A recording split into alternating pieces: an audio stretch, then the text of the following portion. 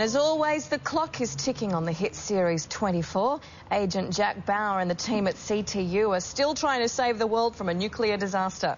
Reiko Aylesworth plays Michelle Dessler, one of the counter-terrorism agents in the series, and she's in Australia resting from a very hectic 24 hours. Reiko, good morning to you. Good morning. Great to see you here. It's great to be here. Now, you must be exhausted because that show just goes and goes and goes. It does. It's amazing. It's probably the most difficult show to do on television. I think for the crew especially, because not only are there 24 episodes in a year, but they don't know where it's going to head, what locations we'll be at, and they're landing helicopters in the middle of the street and shooting out warehouses, and so it's filmed like a movie, and but it's, you know, on a TV schedule, so it's intense. It's very intense. Also, at times, been rather controversial too, hasn't it? When you've explored issues such as terrorism, which have obviously been, you know, in our lives a lot more than they were a few years ago. What sort of viewer feedback do you get when you do situations like that?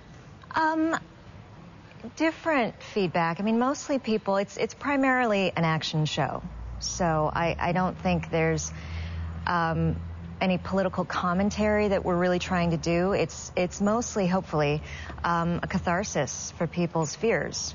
I mean, I know when there was a biological virus that was released, and that was around the time that there was a big anthrax scare and smallpox scare, and hopefully people are seeing this not as, you know, because at the end of the day we all go back to our trailers. We're actors, we're in Hollywood, and it's an action show. But hopefully, if anything, we can just use this as a venue for people's issues and fears about what's going on in the world right now. Now, Reiko, all of us 24 addicts are dying to know, will there be another series? Is there going to be another 24?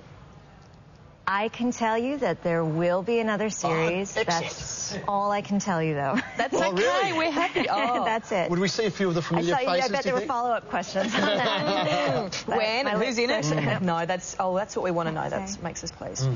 The other thing I've got to ask you, as a woman, you're looking very glamorous today, as opposed to wearing the same thing every episode. I love it. I know a lot of people don't, but I just think it saves so much time. It's like having a uniform, I guess. It is. It's like a Catholic school uniform or something. Or some, not that I know anything about that, but it's great having a uniform for me because there's so much more time we can spend on the actual scenes than doing fittings, because if you're on another show and you have wardrobe takes up half of your time, so it's great to have something you get into your uniform every day.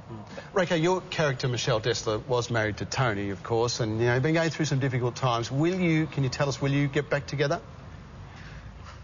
No, of course not. I can't tell you.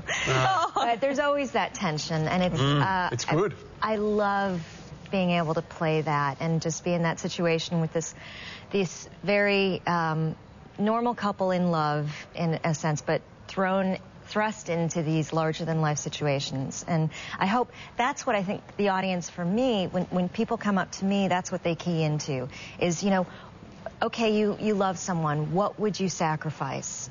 Would you sacrifice national security? Would you let others die for this person's life? Would you, I mean, and I think they're really great questions. I mean, I'm asking myself that all the time. Oh, look, I think that's why it's become such a hit. It's a show we all love.